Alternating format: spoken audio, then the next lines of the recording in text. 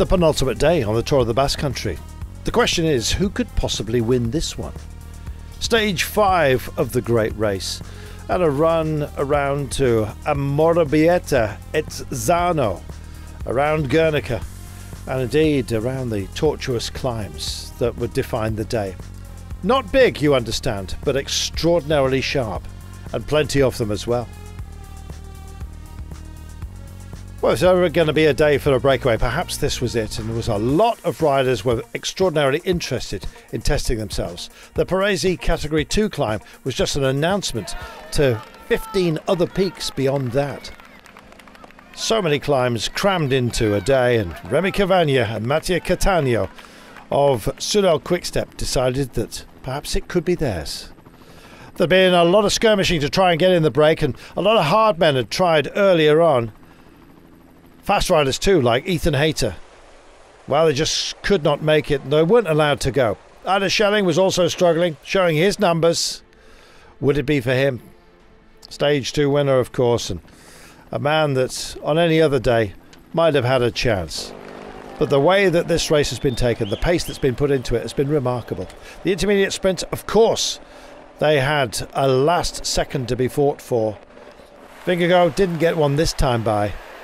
Another intermediate sprint still to come. Maybe. There will be more on offer. But our breakaway were determined. Sunweb Quickstep have had very little out of this race. They've had plenty of opportunity to go for it. And with a descending pace, absolutely frightening today, nudging up to 90 kilometres per hour, suddenly shredded with these very, very spiky walls almost. Inclines up to around 15%. Who was doing much of the work? It is Grenadiers. They still had a hope for Hayter at the end of the day. Well, this race is nothing if not heartbreaking.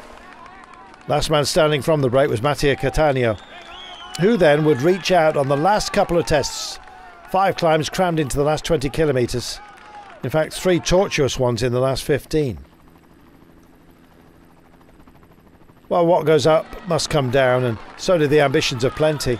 And by the time we came into town one last time, that intermediate sprint, Schelmo's getting up for 2 seconds, Vingegaard taking 1, Landa nowhere to be seen. And then a kicker. And in the pants, I think you might say, Ineos Grenadiers had done an awful lot of work throughout the day. Would they have done too much? That was the question. The strongest rider looked to be, yet again, Jonas Vingegaard. The yellow jersey never that far away from the front. And when Felix Gall of AG2R Citroën went for it, straight on its wheel, of course, was Vingegaard. Well, we passed down one side of a highway, taking a big loop to come down the other. And it was another hairpin, a tighter one, that didn't unwind until 450 metres from the line that would define us. One phase into it, there'd already been a split on the last gnarly climbs of the day. And in fact, Hayter was out of position and determined to drive on. Plenty. Bora Hansgrohe. Well, it wasn't supposed to be for Higuita, but he was in a help-yourself mode at the end of the day.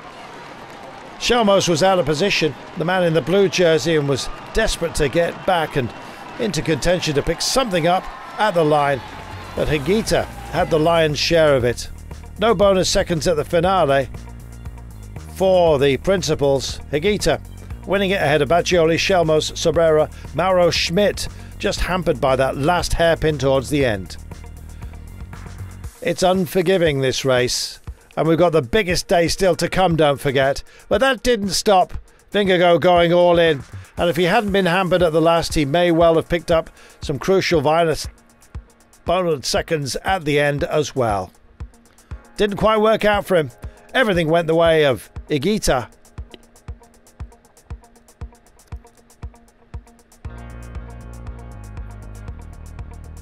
Second stage win for Bora. Higuita this time. Landa in second place.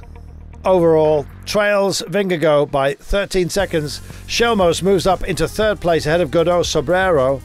But really, 13 seconds, it doesn't sound like much, does it? But honestly, on the final day, that's hard to bridge to a man who's on this kind of form. Vingegaard in charge of his own destiny. And it looks like he'll carry it all the way. You'll have to tune in tomorrow for the final stage to find out. By what margin, or indeed if he makes it, we shall see.